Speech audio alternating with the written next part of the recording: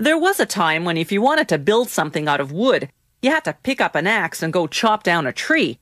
Thankfully, for city dwellers, all it takes today is a trip to your local renovation center to buy 2x4s, 2x10s, you name it. They start with logs cut from spruce or fir trees. Turning them into construction wood isn't that complicated. First, they soak the logs for about 20 minutes. This removes the mud and softens the bark to make it easier to remove.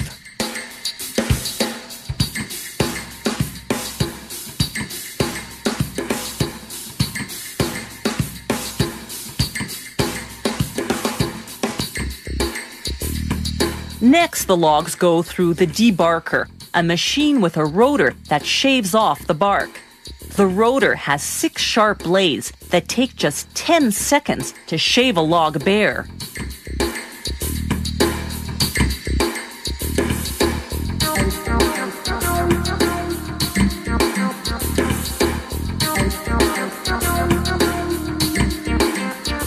In the filing room, they regularly sharpen and inspect the saw blades they'll use to cut the shaved logs, straightening them back into shape when necessary.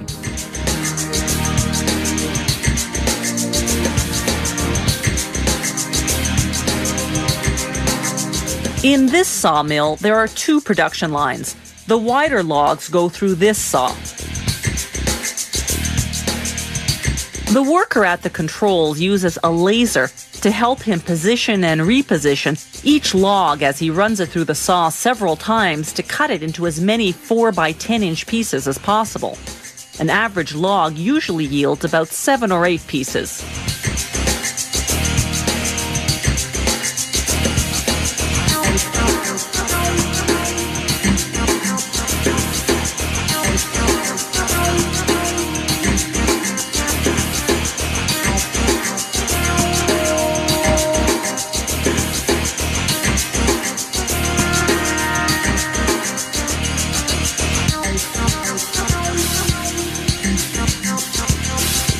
The narrower logs go through a different saw. This saw first cuts a board off each side, then sends what's left of the log onto another saw.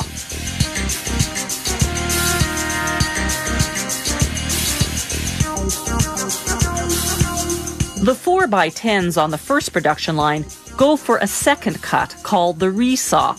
They're cut in half into 2 by 10s. The logs on the second production line end up here in what's called the Canterbull machine.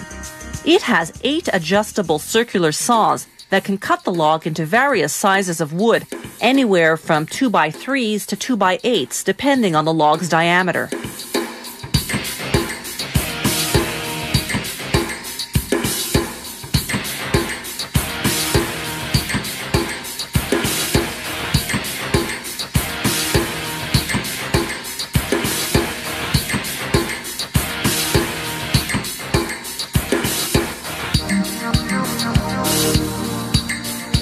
Both production lines feed to machines that smooth the edges and trim off any defects that can affect the strength or resistance of the wood.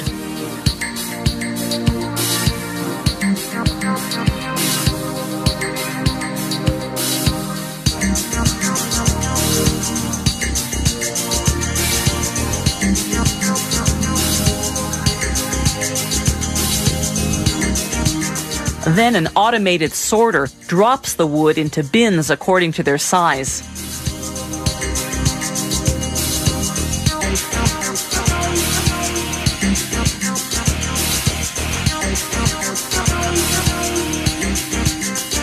Each bin then feeds the stacking machine.